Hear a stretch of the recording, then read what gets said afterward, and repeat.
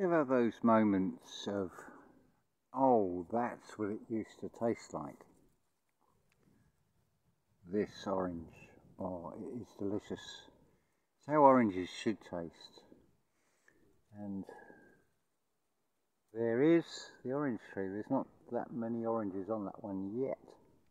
Still a small tree, but beautiful, beautiful fruit. And then here is one of the lemon trees, and if you look carefully you can see there's a abundance. So I may even do a lemon juice fast for a few days, see how that goes. It's another sort of area of the creek. Just thought I'd share this moment, but I can't hold the phone and eat the orange, and oh, it's just a moment to savour. Just part of my sort of siesta part during this hotter part of the day, and I go back to turning soil. So it's a leisurely pace. There's no sort of 9 to 5 and got to get it done by this specific time. It's done when it's done. It's a completely different way of life, and it is one I would recommend to all of you.